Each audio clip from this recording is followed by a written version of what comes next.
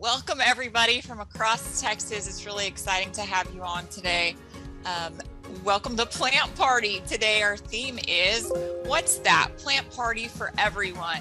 Plant Party is hosted by Texas Parks and Wildlife Department, Texas A&M AgriLife Extension Service, and USDA Natural Resources Conservation Service.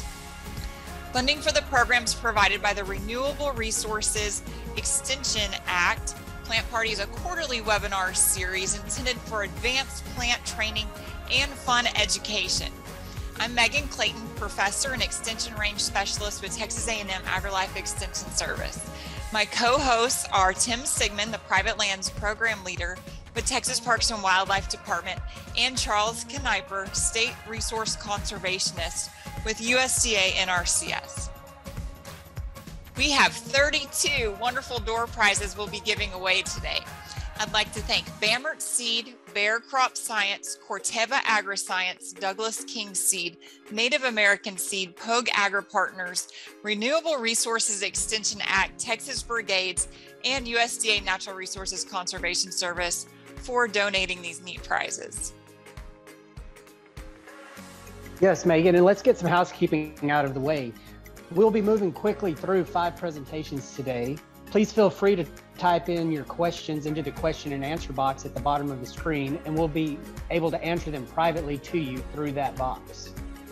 We'll be sharing the link to the recorded webinar as soon as possible to all registered participants, but not the actual presentation, so be sure to take notes.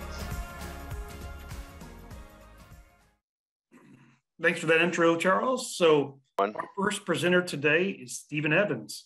Mr. Evans was raised on ranches in Southwest Texas. He received his BS degree from Texas A&M University in Rangeland Ecology and Management with an emphasis in wildlife science. He received his MS degree from Colorado State University in Rangeland Science with an emphasis in wildlife biology and riparian management.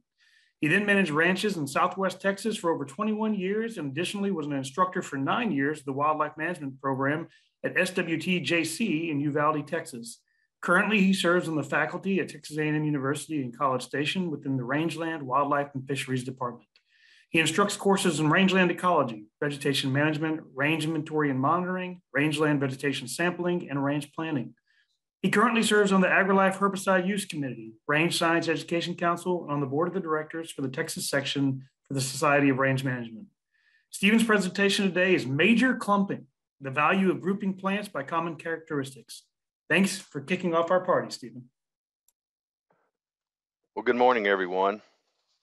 First, I want to thank Dr. Clayton for putting this plant party together, and I also want to thank her for my invitation to speak at the party today. I want to apologize for not being able to give this presentation live, but I have a regularly scheduled class I teach at this time on Wednesdays. So since we only have 15 minutes, let's go ahead and jump into our first topic. This first session we titled Major Clumping, the Value of Grouping Plants by Common Characteristics. I find myself many times when walking through a pasture and when seeing a plant I don't know the name of and want to know more about, I get drawn into the identification process to find out the species name of that plant. I think we all enjoy that process of identifying plants to the species level and understand the value of doing that for us to even be here today at the party. I would like us, though, to take a step back now just for a moment and look at plants in the bigger picture. So what is this bigger picture? And as the title suggests, that is grouping of plants by common characteristics and discussing any value of just identifying plants to that level. So I'd first like to take a couple of minutes to look at some examples of different ways we group plants and the reasoning behind those groupings. We've been grouping plants in the field of range management for quite some time now. One of the most familiar plant groupings comes from Dr. E.J. Dijksterhuis in 1949. Where he grouped plants based on their response to grazing. These plant groupings include our decreasers, increasers, and invader plants in relation to grazing pressure, and the relative abundance of these plant groups was used by Dr. Dijksterhuis to evaluate and classify range sites. Some other examples of how we have grouped plants on rangelands include our cool season versus warm season plants based on their photosynthetic pathways being either C3 or C4 pathways. And this correlates into not only their season of growth, but also differences in their nutritional quality in terms of digestibility. Tree and brush species are many times grouped as either root sprouters, such as mesquite or huisache, or non-root sprouters, such as ash juniper.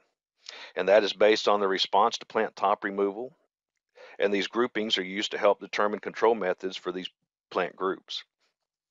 Another familiar way we group plants is by their common nutritional characteristics that contribute to a specific animal species nutrition, such as warm season perennial grasses for cattle. Many of our plant groupings we refer to as functional groups. So we can ask the question, do certain plants all function alike related to a disturbance or a management practice when we are determining what group a specific plant will fall into? These examples of plant groupings we've mentioned up to this point are based upon their common physiology, nutritional characteristics, response to disturbance, etc. So now I would like to discuss plant grouping based on physical or morphological characteristics. I would like to focus today on plant grouping that is what is one of our most basic and straightforward grouping systems of plants, but I consider it to be very beneficial in evaluating land for livestock and wildlife production, and is also valuable in the process of plant ID to the species level. This grouping is simply to place most of our plants we encounter on a site into the three groups of either woody plants, grasses and grass-likes, and forbs based on their physical characteristics. So let's go ahead and define those three groups. So our woody plants, and these definitions I have on these slides are from the Society for Range Management out of their glossary. And our woody plants is a term used in reference to trees, shrubs, or browse that characteristically contain persistent ligneous material. So these typically have a trunk, they're thicker, stiffer material, mostly larger in size when mature than our other two groups we'll talk about, our grasses and our forbs. And browse is a component of this woody group, and that is the part of shrubs, woody vines, and trees available for animal consumption. And it's particularly the leaves and the new leaves and new stem tips that are highly digestible that browsers are seeking out. Our next group are our forbs, and they're defined as any broadleaf herbaceous plant other than those in the Poaceae, Cyperaceae, and Juncaceae families. So other than our grasses and sedges and rush species. So they have a net vein broadleaf, typically have large showy flowers and non-woody stems. Now, something to note here is that in our woody component, we have some plants that look a whole lot like forb sometimes. Subfrutescent growth form is how they're described, and that is they have a woody base with a flexible stem. And so they have stems like forbs that flex but have a woody base like a woody plant, and therefore they are classified as shrubs. A lot of times we refer to those as woody forbs though. So our last group here are our grasses, and they're members of the grass family Poaceae, and their characteristics, they're also non-woody plants, don't have that stiff ligneous structure to them. They have leaves with parallel veins as compared to our net vein leaves of our woody plants and our forbs, and they have small non-showy flowers and overall just a lot smaller parts and pieces, making them a little harder to identify when looking at those characteristics since they are so small. And then our grass likes, so these are our sedges and rushes that are similar in appearance to grasses. So those are our basic three groups. However, we can pull out other groups in the landscape, such as our succulents, for example. Now, while these plant groups are based on physical characteristics, they also have some other characteristics associated with them, such as those related to nutrition, and therefore different values as food for different animal species. So while we'll be focusing on their physical commonalities, there are other commonalities we can think about in terms of management of these plant groups. So for the rest of the talk, when I mention plant groups, I'll be referring to these three. So here's what I believe to be the value here of grouping plants into woody plants, grasses, and forbs, and looking at the bigger picture. That big picture will allow us to look at the landscape related to these major plant groupings in terms of their relative abundance and arrangement across that landscape. So we can do that as we have here a bird's eye view, and off the side of a hill, and then we have a bird's eye view looking down either via satellite or drone photo. So I believe this is a great place to start in getting this big pictures through these bird's eye views, such as with satellite or drone photos, and also assessing a landscape from this broader perspective as we step out onto the property, on a property for the first time.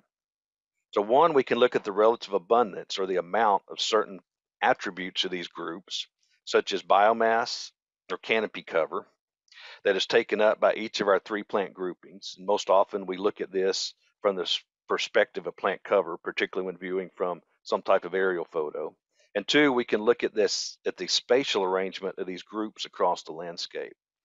We have different tools that we can use to measure and quantify this abundance and arrangement of our plant groups that we use along with our observations. These tools can be used on the ground or from these aerial views.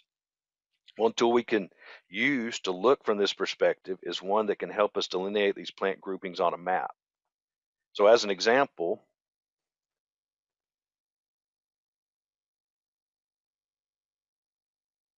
this is a map of a portion of the Sonora Station that shows relative abundance and the spatial arrangement of our woody plant cover relative to our herbaceous plant cover.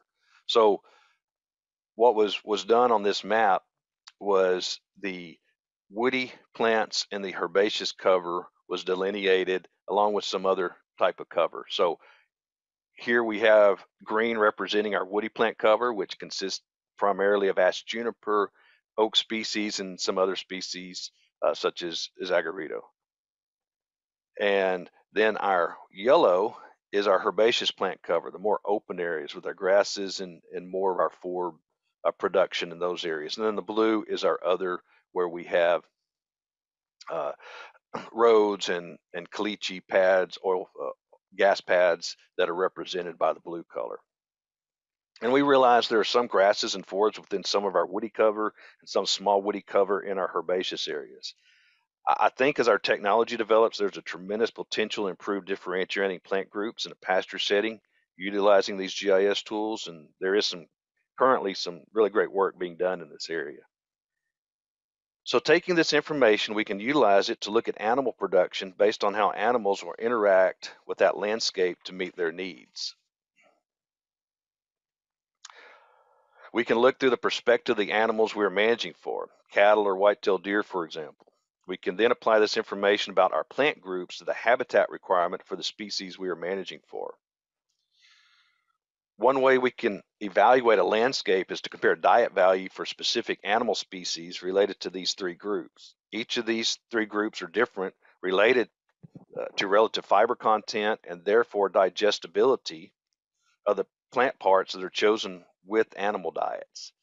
Once we have assessed an area in terms of these plant groups, we can use this information to match animals to the available plant groups. For example, if we were managing for primarily browsers such as white-tailed deer and have the landscape dominated by a diverse woody plant group, then we have the foundation that can provide a focus of their food throughout the year and also provide thermal and screening cover, but we also may be lacking in the forb group in terms of the amount that white-tailed deer would prefer to have in their habitat. We can then look at ways to increase that forb group in the landscape. This is also where understanding the spatial arrangement of these plant groups is also important. In terms of evaluating habitat for wildlife species such as white-tailed deer and then exploring ways to make changes to the spatial arrangement if deemed necessary. Within our many ruminant species of both livestock and wildlife, as you can see on this table here, we have on rangelands in Texas, there are differences in what diets they select based on digestive morphology and physiology. They can concentrate on these different plant groupings when seeking out their diet, so a knowledge of what plant group or groups an animal is seeking out and what amounts of these groups are available in terms of the relative abundance and arrangement can help us understand how animals will be interacting with that landscape and can help us match animal diet with food resources to more efficiently harvest the energy and nutrients from that landscape. Therefore, these plant groupings become important when considering multi-species livestock grazing and designing a grazing plan for them. We can also monitor utilization of plant communities by herbivores. by monitoring plant groups. For example, in our woody plant component, we can assess browse utilization by white-tailed deer and or other browsers present to help us understand the amount of pressure being placed on that portion of the habitat. So, example, we can see a bite from a browse species, kidney wood, over on that right photo. And we can also assess grass utilization by grazers such as cattle or bison to determine management decisions, such as length and timing of our grass group rest period that is needed, showing that grazing utilization there on that left photo of our grasses in that plant group that relates to our grazers. And this brings me to what we're focused on today at our plant party, Plant ID. And I believe the value of looking at plants in terms of woody plants, grasses, and forbs is the first step in identifying plants to the species level. In Plant ID, we are keying out plants, for example, in a book. We are just breaking down plants into categories with similar characteristics, those physical and morphological characteristics, such as we've done to place plants in our 3 groups we focused on today. So immediately, we eliminate groups of plants as possibilities by being able to place plants into these groups or categories. And that's really what Plant ID entails, using the process of elimination in a dichotomous key, for example, until the correct plant is left, and then verifying it really is the plant that we ended up with when keying out. So assigning an individual plant into one of our groups is the first step in that process of elimination and moves us pretty quickly through that identification process as we assign plants to these different groups and narrow our choices down. Within these groups, our grasses are grass-like, for example. As we're out in a pasture, we may notice one species being dominant in terms of percent composition of cover or biomass, for example, in that plant group. We may not know the species name at this point, but we can see that in terms of relative abundance, it makes up a lot of the grass group in our plant community. This gives us the justification and motivation to ID this plant to the species level. So why? We need to know more about this plant as it relates to our management goals and objectives. It could be one that is going to help us meet them, or one that might be holding us back somehow. We can then look at the value of that species as it relates to our management goals, and we can start making a decision on relative abundance of that plant in the plant community. So how much do we want? So in summary, I believe there is a real benefit to management when we group plants by their common characteristics, whether it be by how they function as a group or their common physical structure. And these benefits range from understanding large-scale management factors related to livestock and wildlife management to speeding up the plant ID process on the sites we are managing, as well as more effective way to communicate about plants and management than if we only use taxonomic groups. So with that, I again want to thank Dr. Clayton, and I'll close out this session. Thank you. So we'd like to thank Stephen there for that presentation he was able to record for us since he wasn't able to be here today. And so our next presentation here as we move on will be from Maddie Milner. Maddie is the state NRCS Rangeland Management Specialist for Texas NRCS. She started in this position in July of 2021, working alongside the other state technical discipline leads to provide guidance on technical planning on grazing lands to field staff for NRCS. Before coming to Texas, Madeline served as the area range specialist for NRCS in Southern California. During her time there, she worked with a wide variety of producers, from large cattle ranches in the Central Valley to urban farms in Compton. She worked on a variety of large-scale projects involving wildfire prevention and recovery, mitigating for extreme drought and water eutrophication, and habitat corridor projects for threatened and endangered species. She was a member of the California Pacific section of the Range Society for Range Management and the Los Angeles County Cattlemen's Association. We now look forward to her being a part of our Texas sections. And just as a reminder to everyone, we ask that if you have any questions, to please type them into the question and answering box.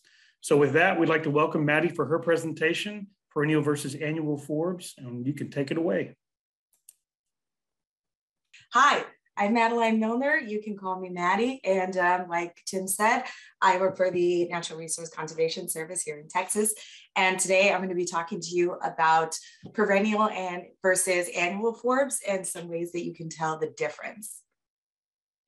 So why do we want to be able to tell the difference between these life cycles? Well, in general, being able to identify the plant species that are on our properties can help land managers or landowners monitor whether the changes on the rangeland or the forest are moving towards our goals or away from them. Monitoring our plants in a way that informs our decisions allows us to make changes in real time and adapt our strategies throughout a year or throughout a growing season so that we can make changes and get back on course towards our objectives. And to do that, it's important to be able to accurately identify our important plant species so that we can have the fastest reaction time possible. And realistically, most of us are probably not going to be able to memorize and instantly recall the 200 plus plant species or more that might appear in our counties by their family, genus, and species. And I'm really excited to follow the first presentation and talking about sort of grouping because it's easier to learn how to identify our plants by first learning how we can group them together into communities. So when we start with plant classification, these are some of the ways that the range plants are typically grouped. There is origin, which is the area where that plant developed and evolved. Knowing the origin of a plant is important because it affects the way the plant will respond to its environment. Rangeland plants are typically categorized as either native or introduced. Native plants originated where they now occur without the help of humans and are typically better adapted to the local climate, soils, and grazing animals and wildlife animals than an introduced plant. An introduced plant is occurring outside of their natural home range and typically have been introduced by humans, either on purpose or by accident. Lifespan is what we're going to be talking about today. The lifespan of a plant refers to the length of time from the germination and sprouting of that plant to its natural death. In other words, this is how long it takes the plant to grow, flower, make seeds, and then die. And the growth form, which we're also going to be talking about a bit, is the physical form and any external structures of the plant. So we'll start with talking about what a perennial life cycle means. Perennial plants, if a plant grows from the previous year's growth, from roots in the case of a herbaceous plant, or from the buds and stems on a shrub or a woody plant or like a tree, then that means it's a perennial plant. When we're talking about most rangeland plants, we usually have 3 different life cycles, which is perennial, annual, and then sometimes biennial, which means 2 years versus 1. Typically biennials are sort of grouped in management-wise with annual plants. Most native rangeland plants fall into the perennial category unless you start getting out into like the Southwest or Western United States, where you see a lot more of the issues with introduced annual grasses becoming dominant. Perennial plants will typically put a lot of their energy into the growth efforts of their roots and their current year's vegetation. And then sort of next in priority is going to be flowers and producing seeds. The first spring of the plant's life, it will germinate and have its first flower in the summer where it'll drop its seed. During the fall, it will build up root reserves so that it can go dormant in the wintertime. The second spring of that plant's life, it will grow from the root and then again flower and produce seeds in the summer and go dormant again in the winter. And that cycle continues until the plant eventually dies. So depending on the plant species, that can be 3 years, 5 years, 10 years, or even 100 years. You know, we've all heard of these trees, which are perennial, which can live for a very, very long time. Annual plants is referring to a life cycle where a plant grows from a seed rather than from roots or from buds every year and will only live for 1 season. That means it is an annual plant. Annual plants will typically put all of their efforts into that 1 year of life and to producing their flowers and making seeds. They usually make a really high volume of seeds. And that's why annual communities can be very resilient long-term, despite having a short life cycle. They can only reproduce by seed. And in this chart, it shows the life cycle of a winter annual, which will germinate in the fall, go dormant throughout the winter to survive those like frost periods, and that will grow and produce its seed in the spring to fully die off by the summer. In the annual life cycle, you will have the winter annual, and then you'll also have a summer annual. And it basically happens in reverse. The germination occurs in the spring. The plant has its period of growth and flowering throughout the summer, produces seeds in the fall, and then completely dies off before the winter. And now that we've covered the two life cycles, we're going to take a look at the morphology of the major plant growth forms on rangelands. We're going to cover all of them, and then we're going to focus on forbs. So growth form is probably the easiest way to start identifying and classifying your plants. I think most of us are probably familiar with those broad categories of grasses, trees, shrubs, without having to take a plant ID course. So when you start identifying your range plants, you can automatically start sorting them into one of these major groups. And so I want to briefly review some of the characteristics of the major four. So grasses have hollow jointed stems that are herbaceous, parallel veining in the stems and the leaves, and fibrous roots. They don't produce colored flowers, and their seeds are often grain-like. A grass-like plant, such as a sedge or rush, will look like a grass, but they don't have hollow stems. They have solid stems without the jointing. And that is an important difference. But if you're often walking in the field, if you just sort of take a look at the herbaceous body and the parallel veining, it can be easy to assume that a grass-like is the same as a grass, which it isn't.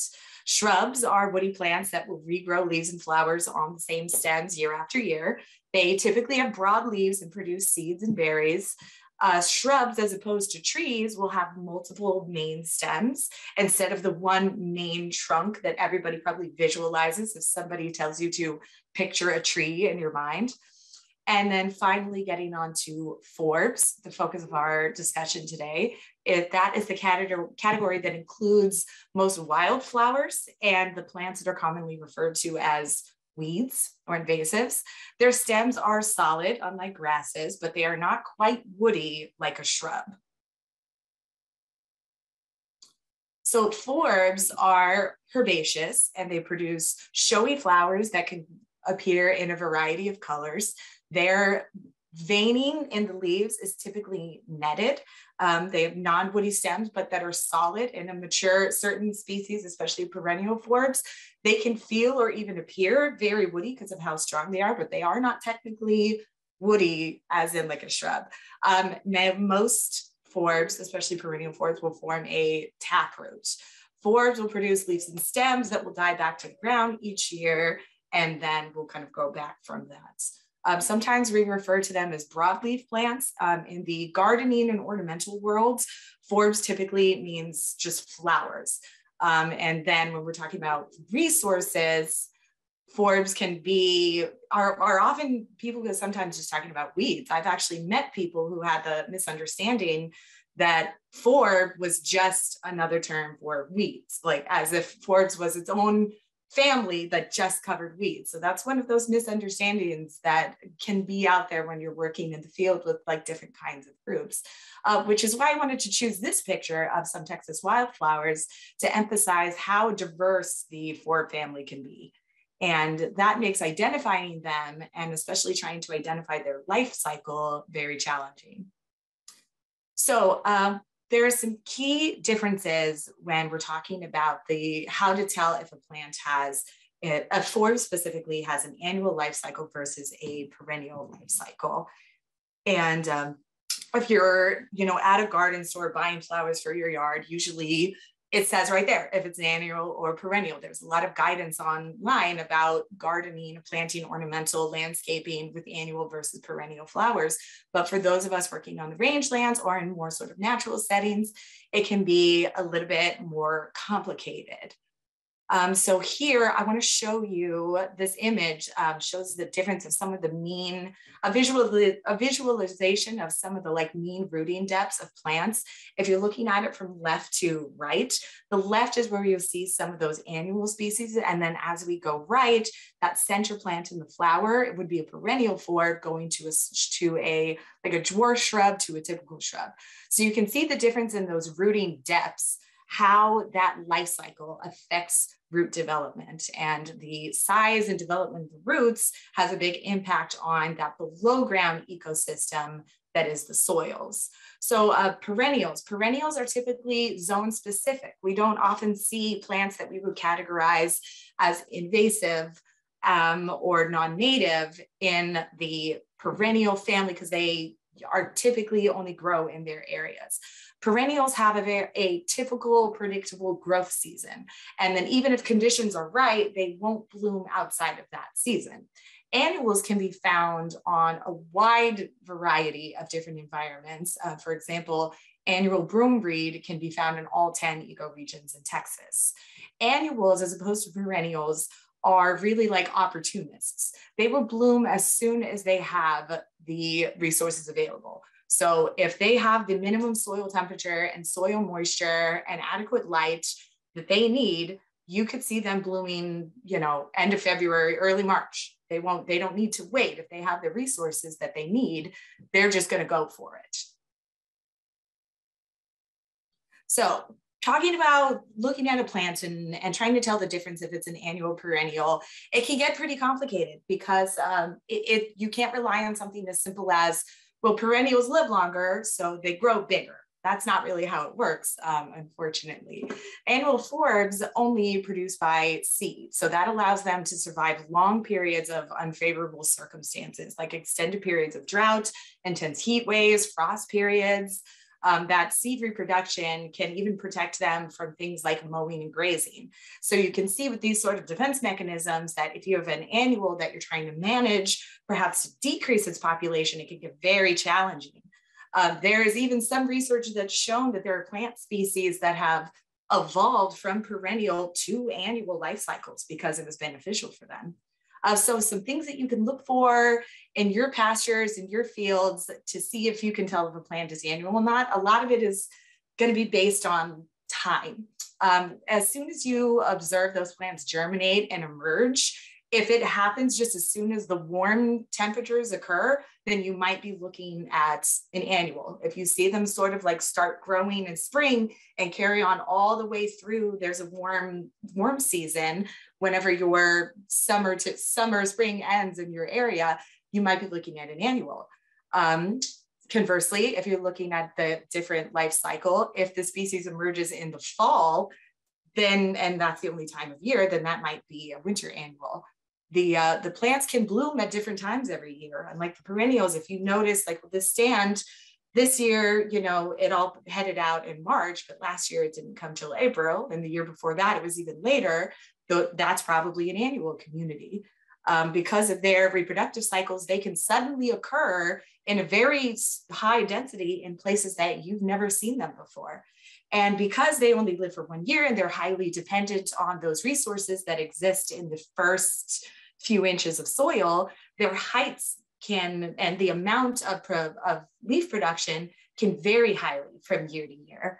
Another thing that's pretty typical that you can see in this picture is that annual plants will often form rosettes or basal structures very close to the ground. And instead of moving upward and growing high, they'll actually spread out and they can actually create a pretty hard mat along the soil surface. If you go to pull them out, the root system is typically shallow and much easier to remove than something that's perennial. I think we've all experienced trying to weed something that's perennial, and you pull it out and you could just see that you didn't get anything of the root system out. So we're talking about some perennial forbs. You're probably dealing with perennials if you see the same plant in the same area, probably without a significant or dramatic change in their distribution from year to year, size-wise. They're going to produce more leaves and more stems than an annual plant. And you'll actually see the leaves and stems will reemerge from the same crown for more than 2 years. The leaf production and the plant height are typically consistent from year to year. And forbs will usually have a long taproot.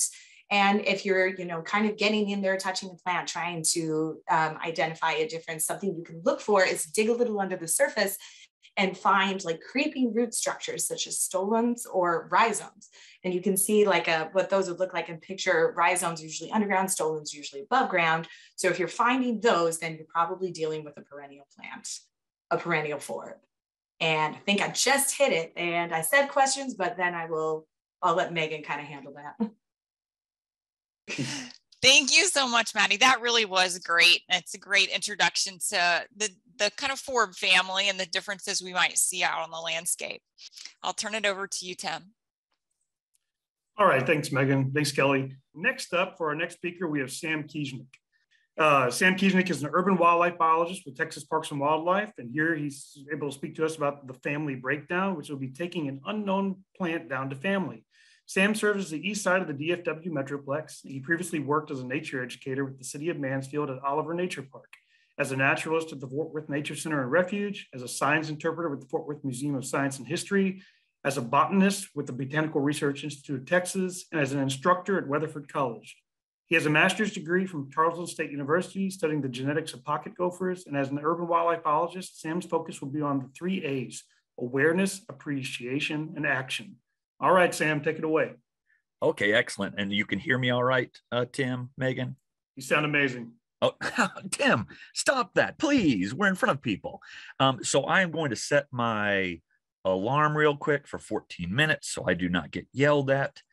I'm going to share my screen. Can you all hear that and see that all right? Hopefully. Looking good, yeah. Okay, great.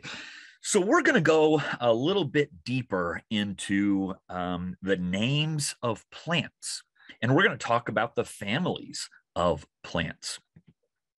And I don't know how many of you watched this show, but it was a great show that talked about the different relationships that exist within a family. The same sort of thing happens with plants, where we have related plants that have related characteristics. So why do we want to try to learn the plant families? Well, so we can get to know what they're related to and how these different species that are in the same family have some of those similar characteristics. I love tossing around some Latin words because it makes you sound a little bit smarter. So I give you all permission on behalf of the state. I give you permission to use some of these Latin words in either your own internal conversations or as you converse with others. And whenever we see that suffix ACA or ACE, depending on who you talk to, that means the plant family of. So in the case of Rosaceae, that's the plant family of Rosa, or Poaceae, that's the plant family of Poa. And both Rosa and Poa, those are genera or the genus, the type genus. So whenever you see that ACA or ACA, depending on who you talk to, that just means the plant family of. So let's try to incorporate that into our annoying conversations. Families can change.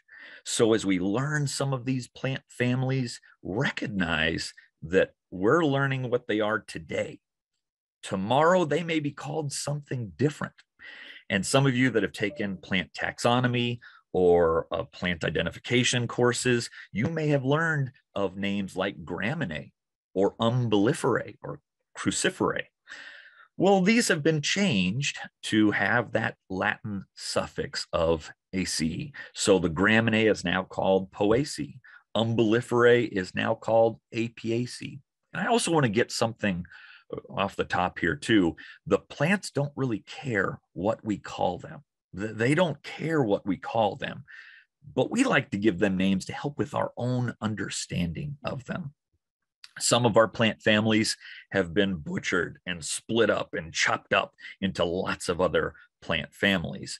Liliaceae has been split into a whole slew of different families.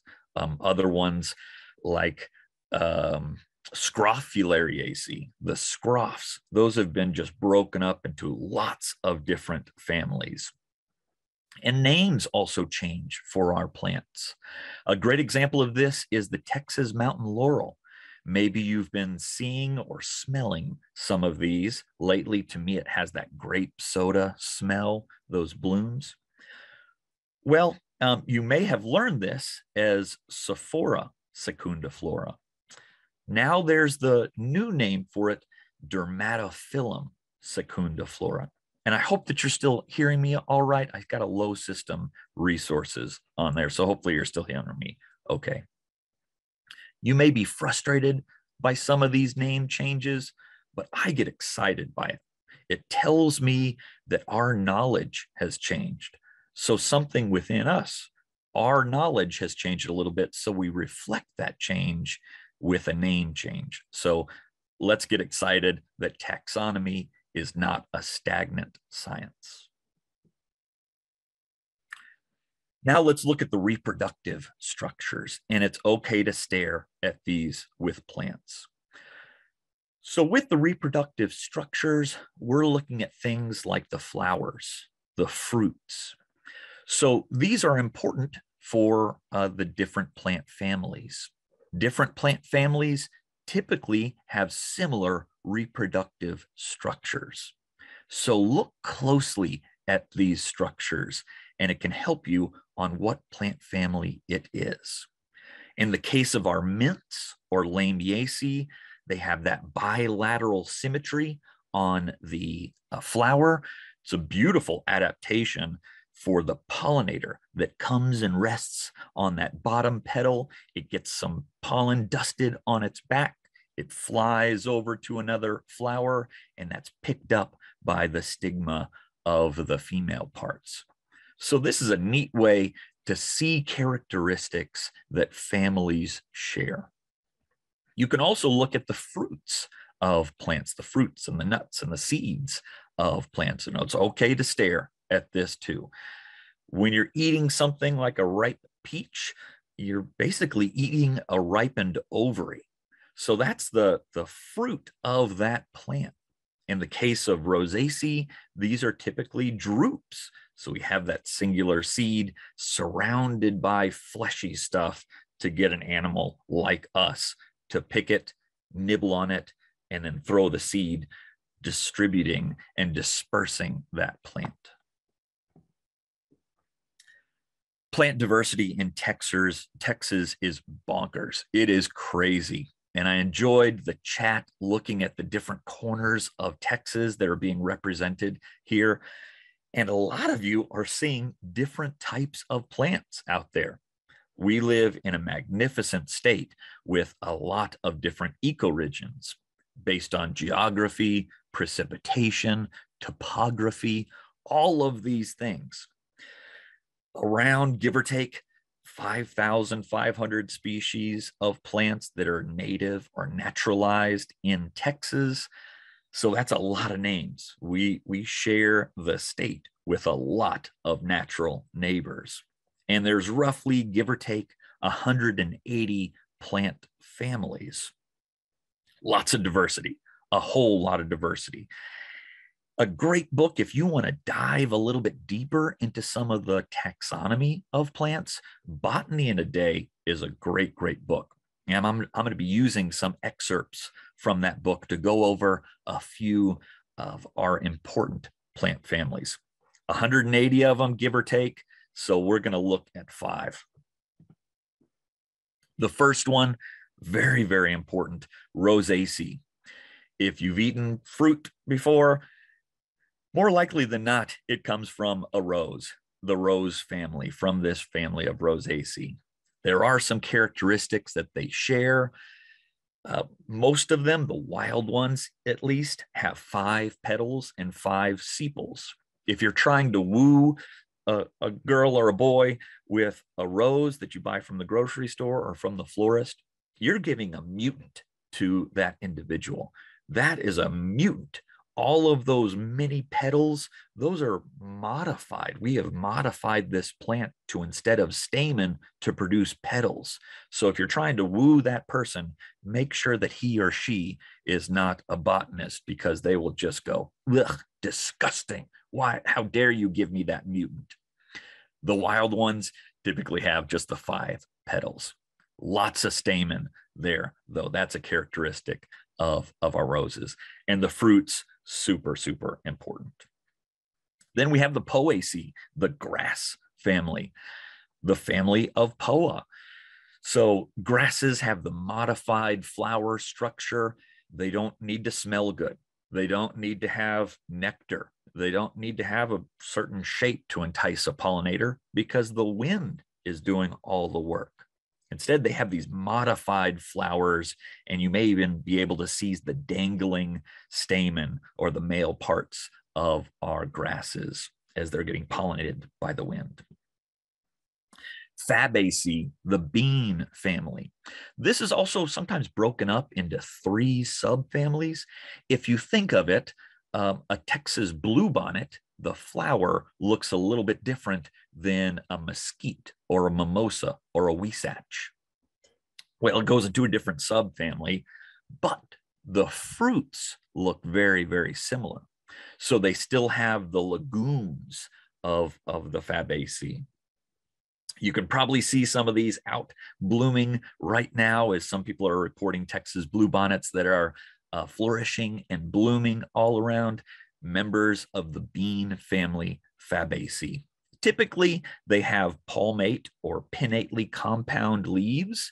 So rather than just a simple leaf, they have lots of leaflets on a rachis or on the stem of that. Asteraceae. This is probably the most complicated plant family. It's so funny that we talk about this one in some of our general plant introduction classes because it is crazy complex. I don't know if you've played that game, she loves me not, or he loves me not. With that, each time that you're pulling out what you may have called a petal is actually a flower. That's one of the ray flowers. So Asteraceae typically has a composite head of multiple flowers. And each one of those loves me not things that you pull out has the complete male and female parts. So it's a complete flower.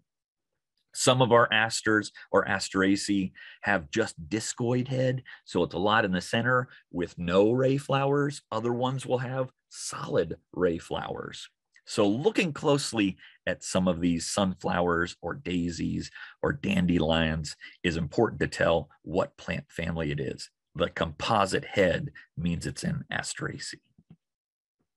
And then we can look at some of our gymnosperms, some of the bane of our existence with our mountain cedar or ash juniper. These, the reproductive structures, are cones. So the male cones that actually explode and a lot of that pollen saturates the air. This is a characteristic of the family to have those cones. In the case of our junipers, we have the boy plants and the girl plants. And the girl plants have these fleshy cones that you can see there that make some interesting drinks, perhaps. And then the males have all of those cones that explode to saturate the air with pollen. So that's just a few examples of plant families. One of the things that I like about learning the plant families, again, is seeing those shared characteristics. So if you already know the name of a plant, well, maybe learn the name of the family. In this case, I was looking at some yard weeds and I had bedstraw or Galium aparini. I had field madder, Sherrardia arvensis, and then a tiny bluet, Houstonia pusilla. Each one of these are in the Rubiaceae family, or they share a family. And you can see those similar characteristics in it, the 4 petals there fused at the base. So trying to find some of these plants, if you already know the name of the plant, find the name of the family. And you thought this was just going to be a fun lecture. No. You have an assignment here. So your assignment, and if you want to, you can actually put your pinky up to the screen. And this works if you're watching it recorded too. So put your pinky up. This is a pinky promise that we're doing. We pinky promise that we're going to find 3 different plants at lunch. And the extra challenge, try to find 3 different plant families. So learning the plants, learn the families, and you can get a little bit of a deeper relationship with those organisms. So with that, I'm going to stop this. I had 30 seconds left to go. So I wasn't yelled at by Tim or Megan this time. Anybody have any questions or comments? That may be sort of too close to the edge. Yeah, we can grab those questions and comments in the question and answer box. Sam, if you want to check those after this presentation. Cool. Appreciate that. Excellent presentation. You got a pretty good laugh at that. Maybe Maybe the first plant party shirt will be "Say No to Mutants," something like that for the roses. We'll see what we can do. So with that, we'll move on to our next speaker and presentation titled "The Genus Paspalum in Texas." This will be presented by Dr. Baron Rector. Dr. Rector has worked for the Texas A&M Extension Service in College Station for over 40 years. As an extension range specialist based in College Station, he supports county extension programming, conducts applied research, and educates both adults and youth on the importance of proper rangeland management and use of natural resources. Dr. Rector's plant identification skills are truly incredible. We are pleased to have him here today to discuss the family Paspalum. With that, Dr. Rector, the floor is yours. So, ladies and gentlemen, as Tim stated, my name is Baron Rector, and today I'm bringing you my part of the plant party number 6 from the SM Tracy Herbarium here at Texas A&M University. And this is the home of a herbarium that actually began looking at grasses. And in the grass family, the Poaceae, we're going to find out that in Texas, we have about 131 genera, and these things change. And we have information on about 668 grasses that occur in the state of Texas, and that is both native and introduced grasses that are out on the rangeland or in the landscape, minus the grasses that are used in lawnscaping and landscaping in general.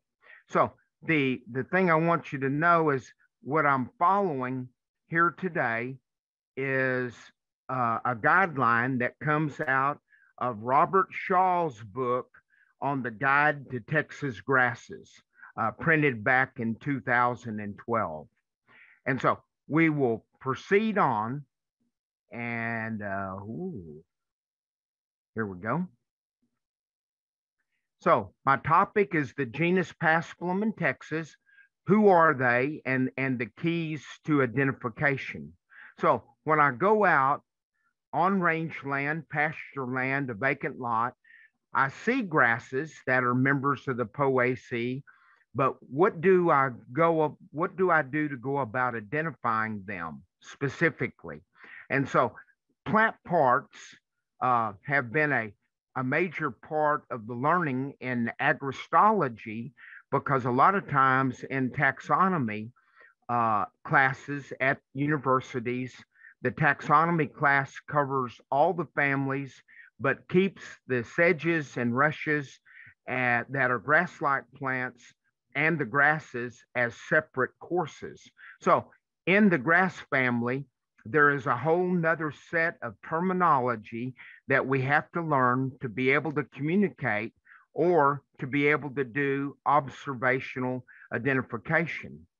So when I think about the Paspalum species in Texas, in 1952, B.C. Tharp at the University of Texas, in his book, Texas Range Grasses, he reported 33 species in the genus Paspalum for Texas. Now, some of you may have learned that as Paspalum, depending on what part of Texas you're from.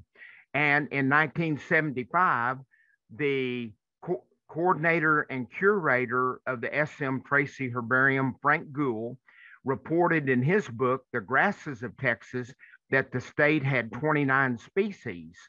So as science moves and we learn how to name things that are related, this number keeps going up and down. Just as our previous speaker said, the number of families of plants is always changing. In the Texas A&M AgriLife Extension Bulletin, MP 1655, printed in 1990, there were 29 species again listed in that publication in 1990. In 2012, when Robert Shaw wrote his book on the Guide to Texas Grasses, he showed that we had 32 species in the genus Paspalum. So as Madeline described, in looking at terminology and grouping of plants, look at the bottom of this slide, and that out of the 32 recognized species today, 21 species are native and 11 species are introduced from other countries of the world. And the paspalums, the introductions are generally from Central and South America, and a lot of them come out of the country of Brazil. If we look at their longevity, 2 of the 32 species of paspalum are annuals, and 30 of them are perennials. And notice that I spell the word perennial right. That's a real hard one to get across. When I look at the time of the year, the seasons that these paspalums grow, all 32 species are considered to be warm season grasses. They green up in the spring, they grow through the summer and flower, they set seed, and by the end of the fall, they are going dormant for the winter months. So the changes that have occurred from that 1975 period to today and our recordings through 2017, look at these changes. We had a Paspalum conspicuum that was added in 1990. It's an introduced grass. It's a warm season perennial. It's used as a forage species, but it escapes cultivation, and it has persisted in Cameron, Brazoria, and Chambers counties along the Gulf Coast. So we not only are naming new species that we find in Texas, but we're naming the adventive or the paspalums of the world that become established in the state of Texas. So conspicuum is a good example. Paspalum intermedium, after 2003, was added to our list, and it is noted to be an introduced weedy species that's on roadsides, but it has persisted in one county, in Brazoria County. And why would Brazoria County be listed for these first 2 plants? When I think about where forage research on plants from other countries that would add to our forage base for livestock in the state of Texas, sometimes these have escaped out onto the landscape, whether I'm at La Junta, New Mexico at the Plant Materials Center, I'm at an AgriLife research station that's out in the field. These kind of things happen by what we bring in. Number 3, Paspalum modestum was added after 2003. It's from South America, and it is found in only one county today, in Refugio County, in roadside ditches and swales. So after 2003, the Paspalum fluitans, the name was changed and combined in with 2 other groupings within Paspalum to become Paspalum repens. And so there is a name change. And then look at number 5, Paspalum scrobiculatum is a perennial cereal that was introduced from India. It's called India paspalum. It was known in the rolling plains, but after 30 years, the plant has not persisted as it was being raised as a cereal crop, and it has been dropped from the list of Texas paspalum today. So this is an example of what is happening. So our 32 paspalums, Paspalum cetaceum, which is a grouping of 5 varieties in this one species, it occurs in 157 of the 254 Texas counties. That is the most widely distributed of all the 32 paspalums across the state. And then if you look at Dallas grass, and thin paspalum is a native warm season perennial, but the second one in 109 counties is Dallas grass, a grass that has been introduced from South America as a forage grass, but now it's become an invading weedy species, and not only in lawns and vacant lots, but it's out in pastures where people never planted it, but it is coming up today. And so look at hairy seed paspalum, 105 counties, knot grass, joint grass, 94 counties, the invading vasi grass in 89 counties, a native Florida paspalum that grows all the way from Texas to the East Coast in 82 counties. Our native brown seed paspalum, which is a codominant with little blue stem on the post oak savanna, is in 68 counties of the coastal prairie and the post oak savanna over to the Edwards Plateau. And so Bahia grass, another introduced forage, it's reported, and remember the reporting is from herbarium specimens that exist in the various herbaria in the state of Texas and New Mexico, Arizona, Oklahoma, and Missouri, where these specimens have been deposited. Paspalum langii, rusty seed paspalum, 42 counties, Phil paspalum, 37, long tom, a dominant down on the coastal prairie, 31 counties, water paspalum, 29 counties, seashore paspalum, 22 counties, and then early paspalum, which is a perennial, is in 20 counties, and then Hartwig paspalum in 17 counties. If I knew this list of these counties, that would be a good starting place for me to know what paspalums occur in the county or counties that I work in.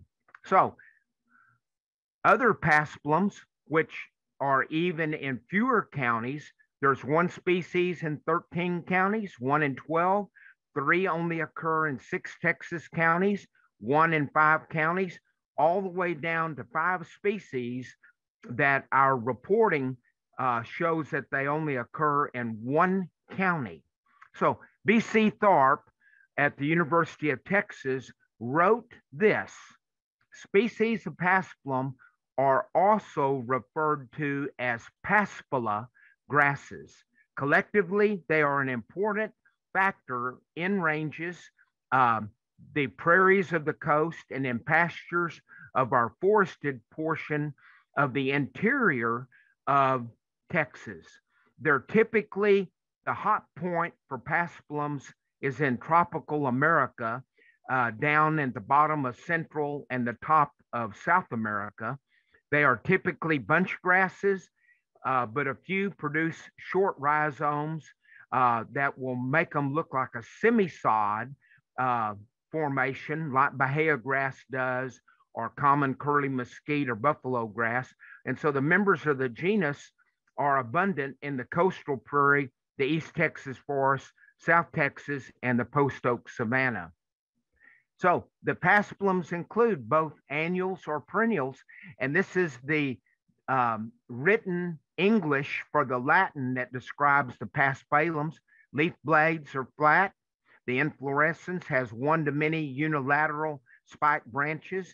The spikelets are either in pairs or they're solitary, and that turns out to be a breaking point in a key. The key for the genus is 3 pages, and it begins in it by looking at, are the spikelets solitary or paired?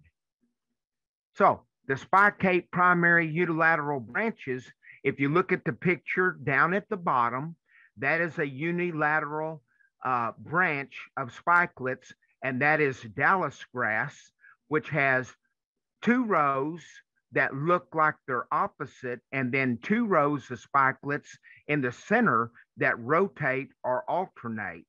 So we have this in our pattern.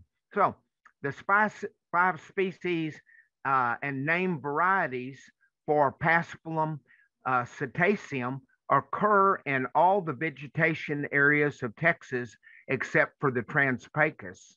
So there are characteristics identified in our books that talk about how we go about identifying this grass from the other paspalums. So look, here is Paspalum cetaceum, and notice that the branches are not united together, but are separate, and that the base of the plant at this time of year can have a purple tint in it. And this is how the spikelets are arranged on a rachilla that is very broad, but it also can be winged. So there are many characteristics that go into describing what a paspalum is. And so I see, Tim, that I've used up my 15 minutes, and I would like to look at those questions in the Q&A box. And it has been a pleasure for me to be a part of the plant party number 6. Thank you. All right, thank you, Dr. Rector. We appreciate that presentation very much. And we're going to turn this over to Charles for our next presenter. All right, thanks, Megan. We're ready to get to our last presentation, and we want to bring back Sam Kieschnick, the Texas Parks and Wildlife Department urban biologist, going to talk to us about using Seek and iNaturalist for plant ID. Take it away, Awesome. Sam. Okay, thank you so much, Charles. Really appreciate that. So I'm going to share my screen. Hold on one second, moving this. Okay, and I'm going to set my alarm as not to get yelled at. Okay, so it's so good to talk to you again. Thank you, Dr. Rector, for that presentation on paspalum, which can be a very challenging grass to identify. But like you said, there are some of those characteristics that are important to look at. So I'm going to talk about iNaturalist. So this is modified down from a 3-hour presentation.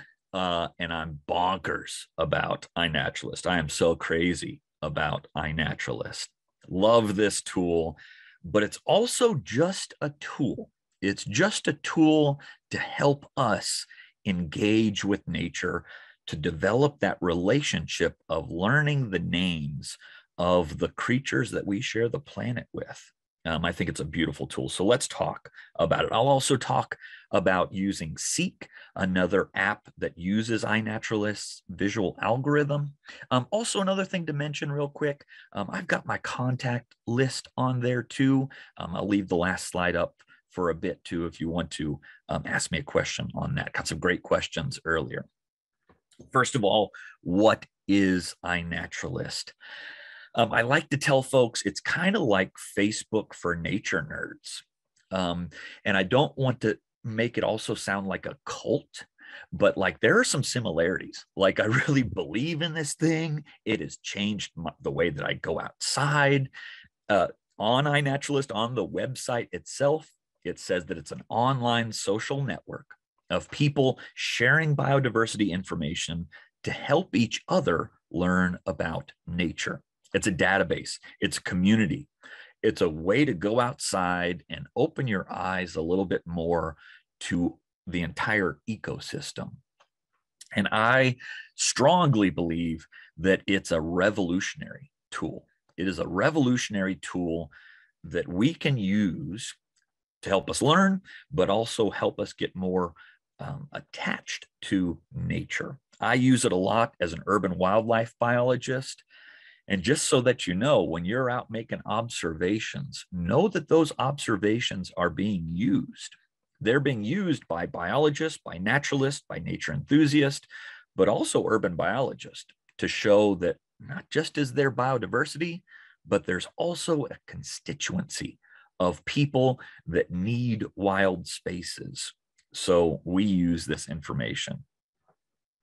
There's an app for that.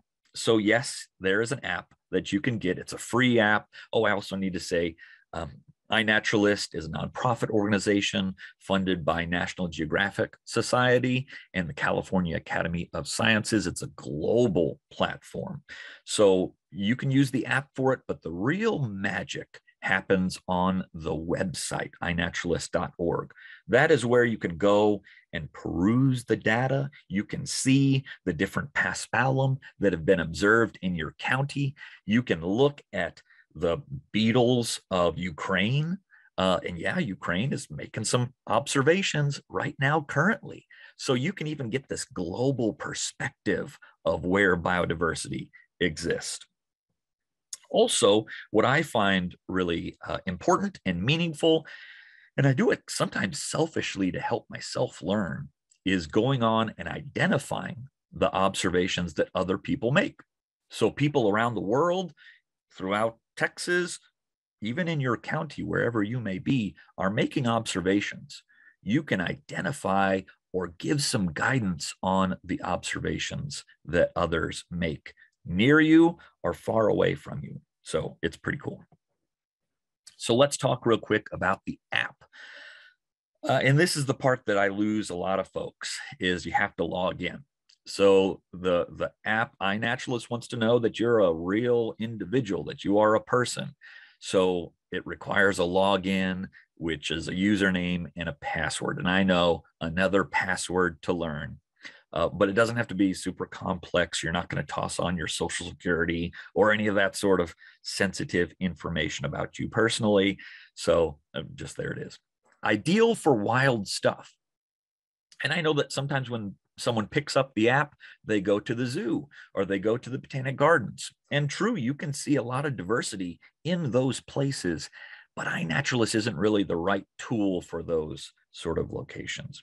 It uses the camera built in on your phone and the GPS of your device. And this is an important thing to mention, that if you're making observations on private property, or if you're making observations that you don't really want to share with everyone the exact location, you can change the geo-privacy. So locations can be exact or open. Whenever I'm at a public park, I leave all of mine at open because I want to know, and I want the public land managers to know exactly where these critters are. If you're on private land, or if you don't want to share that exact information, you can change it to obscured. And obscured, for all intents and purposes, it's basically like a county record. It randomizes that dot so they don't know exactly where that was found. You can also make it private, although real quick with private, if you make your observations with that geo accuracy, we don't know if you're looking at stuff from Madagascar, stuff from Antarctica, or stuff from Abilene. So just be cautious if you're using private, because you may not get a bunch of feedback from it. This is probably the most important part of iNaturalist, is for that feedback loop. It's only as good as the evidence that you provide. In other words, if you put kind of a crummy picture or a blurry picture of something, well, your identifications that you get either by the system or by other users may not be very accurate. If you provide pretty crisp, clear photos, whenever I'm out in the field, I will bring my hands with me. And with my hands, I have a built-in scale, but I also have something to put behind the Paspalum inflorescence, or behind the little blade of grass that I'm looking at. I have something to help the camera focus on. If you're able to crop, so using the camera on your phone to take a picture and then crop it, that's super, super helpful with identifications. And plants are so chill. I really like plants. I mean, I love plants. Plants sort of stay put. They don't mind if you sneak up on them. And you can be pretty loud when you get close to a plant. It doesn't care. You know, it's different than like a bird or a squirrel or a lizard. It's like they can hear the camera shutter. So you got to get quick pictures on those. But with plants, they're so chill. They will just stay put while we can take pictures of the various different parts. So whenever I'm using this tool, especially in the case of a plant, I will take multiple pictures. So there's that little icon that adds extra pictures if you're using the app or the website for it. Take pictures of the fruits, of the leaves. And it's kind of funny, Dr. Rector talked about the keys for some of these plants. To tell some species, you have to know if it has hairs that are 3 millimeters under the abaxial surface of the bottom vein of the lower leaf to see which species it is. I know how those keys are. They're pretty bonkers. So trying to get multiple pictures of the different angles of the overall growth habit, that definitely helps with your identification. This part is mind-blowing to me. I mean, it's just mind-blowing. So there is a visual algorithm that the app and the website uses for iNaturalist. So I will take a picture of something. I'll try to get, again, a close-up of the flower, the fruit, or the leaves. I will click on the view suggestions, and then it takes the image, the pixels of that image, the location of where I'm seeing it, and it gives me suggestions of what it might be. The key word here is suggestions. In this case, I was looking at this lovely vining plant there at my office at Cedar Hill State Park. I asked the computer, I asked the iNaturalist algorithm, what did you see? And what did you see on there? I click it and it pops out some suggestions. The number one suggestion, is Campsis or trumpet vine, and it nailed it. But if I scroll down of the suggestions, one of them is poison oak. And I say, wow, this computer is so stupid. But if I look at my picture, I can see where the leaves of 3 or the leaflets of 3 are shown. So recognize that this is giving just suggestions. This is the beauty of iNaturalist, is the community. And it's fellow naturalists, biologists, nature enthusiasts around the world. And one of the comments earlier asked, well, how do I know if I'm right? If I'm going out looking for plants and trying to find their families, how do I even know if I'm saying the right name or the right family? With iNaturalist, there is the community that exists that help you or help others with the identifications or guidance, or maybe next time get a picture of the underside of that leaf to see the hairs on the abaxial surface or whatever it might be. You can tag users, and I'll just give this as an offering too. My username on iNaturalist is Sam Biology. You can tag me on there, and it makes me happy. So I will look at my dashboard and I'll see the people that tag me on observations. So if you're struggling with one, you can tag some of the fellow users in your area to maybe give you guidance on what that plant or bug or track or whatever it might be. And when you get identifications, double check them. Either double check the visual algorithm or double check the identifications that people give you. And consciously or subconsciously, you are learning in that process. You are learning in that process of double checking. Each observation is a data point. So if you make your observations either open or obscured with your location information, that is putting a dot on the map. It is a photo voucher of where that species is in space and in time. So when I'm out looking at a paspalum in my backyard, I'll see that that's paspalum. Oh boy, can I think of a paspalum cervii? Okay, so that's paspalum cervii. Take a picture of that, and I can look on the map and see where that paspalum is in relation to all of the other paspalum observations. So each point is a photo voucher of where that species exists. So now let's look at Seek real quick. Seek was made primarily for kids, but anyone can use it. Totally, we can all use this tool. You don't get any data points from using Seek, so you're not contributing anything to the overall biodiversity information, but you're still getting some good knowledge out of it. So Seek, you can download this. You don't need to put in any sort of password or login or any of that information. It uses a camera feature where you basically just wave it in front of the plant or animal or bug or whatever, and it automatically pops out some suggestions of what it might be. It does take some practice, so you may have to grab the plant and help your phone focus in on it. It's gamified a little bit, so you can get different badges and little awards and little prizes for the different plants that you see and all that sort of stuff. but it's just another tool that we can use to help us with this identification process. So I'm still remembering the feeling of that pinky promise. Again, this is a serious thing. You know, there's been wars that have been waged on broken pinky promises.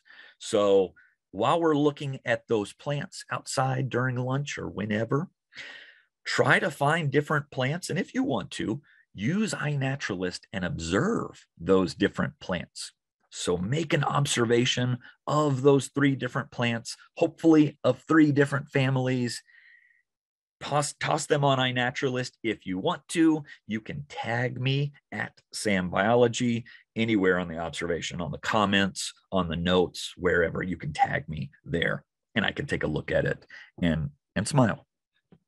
And with that, that's all the time that I have. So thank you so much. I hope you get a chance to practice a little bit with this tool. It's a great way to engage with nature. All right, thanks, Sam, for a great and informative presentation on Plant ID. I'd also like to give thanks again to our door prize sponsors, Bamert Seed, Bear Crop Science, Corteva AgriScience, Douglas King Seed, Native American Seed, Pogue Agri Partners, Renewable Resources Extension Act, Texas Brigades, and USDA Natural Resources Conservation Service. Thanks again to our speakers and to you for attending our 6th Plant Party webinar. Again, Plant Party is a quarterly advanced plant webinar training series brought to you by USDA Natural Resources Conservation Service, Texas Parks and Wildlife Department, and Texas A&M AgriLife Extension Service, and sponsored by the Renewable Resources Extension Act. We'll be sending a link to a short survey by email, or you can type in the address you see there on your screen and chat box. Or we'll pop up the QR code that you can simply hold your phone camera over and click on the link that pops up. As a thank you for filling out the incredibly short survey at the end of the Plant Party, your phone number from the survey will be entered into a randomized drawing for an additional Plant Party cooler and 2 journal books. So there's 3 more chances to win simply by completing the survey. The next Plant Party will be June 15th with the theme of medicinal and edible plants. So bring your appetite. We'll send an email with more information to all the past registrants.